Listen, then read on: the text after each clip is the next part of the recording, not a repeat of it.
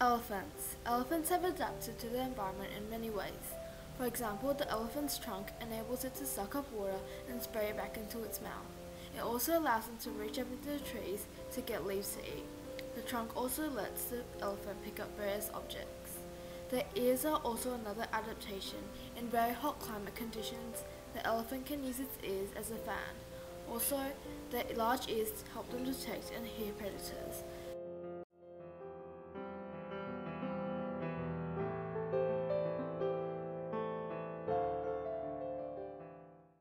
Penguins have webbed feet to help them swim better underwater.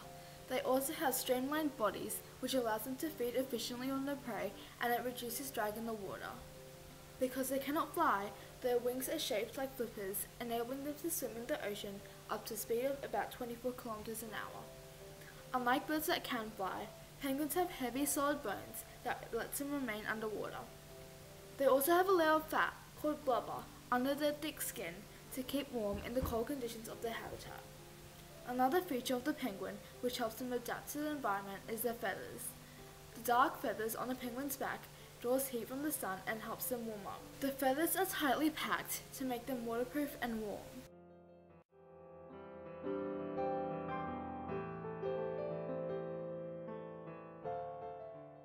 Trees adapt to the environment in many ways.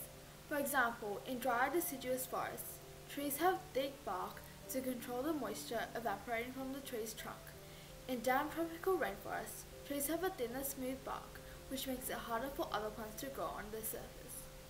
Many trees in the rainforest have leaves with a drip tip to allow drops of rain to run off quickly. This helps trees to avoid fungi and bacteria to grow on them. A lot of large trees have huge ridges near the bottom that helps the tree to be stable because the roots of trees in tropical rainforests are not deep. There are also many other adaptations which can help living things adjust to their environment.